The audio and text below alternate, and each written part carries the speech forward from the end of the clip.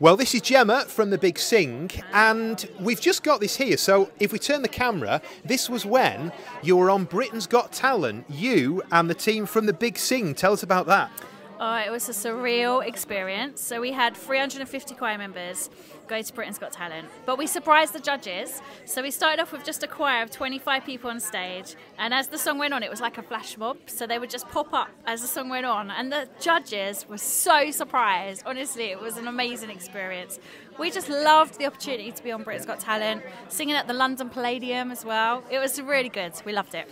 So to have organised a flash mob, surely there must have been people on the production team who knew that was going to happen, or did you literally just plant people around and they came out? Well, it takes a bit of planning. Okay. So the production team did know what was going on, but the judges had no clue.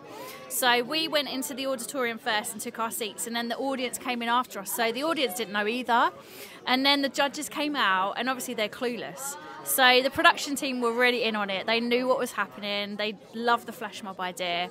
And they just planted us in key places around the theatre, like in the stalls at the side, in the balcony, at the bottom. Wow.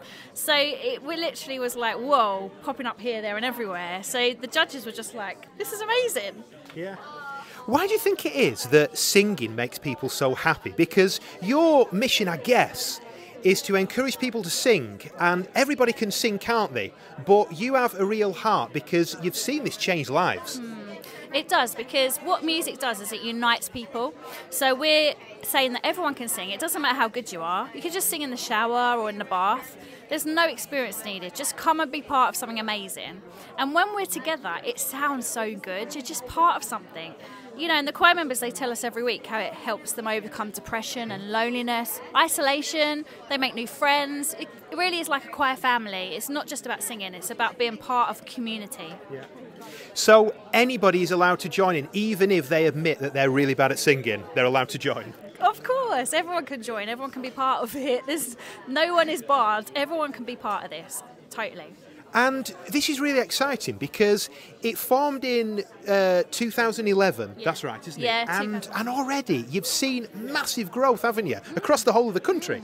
We have now over 500 choir members. Wow. And we're in Essex, London, Kent, the Midlands. We're just growing and growing because people want community, they want to come and sing, and this is just something that the churches could really jump on board with and be a part of and start big sings in their churches. And that's why we're here today, to tell the churches, come on, let's do this together.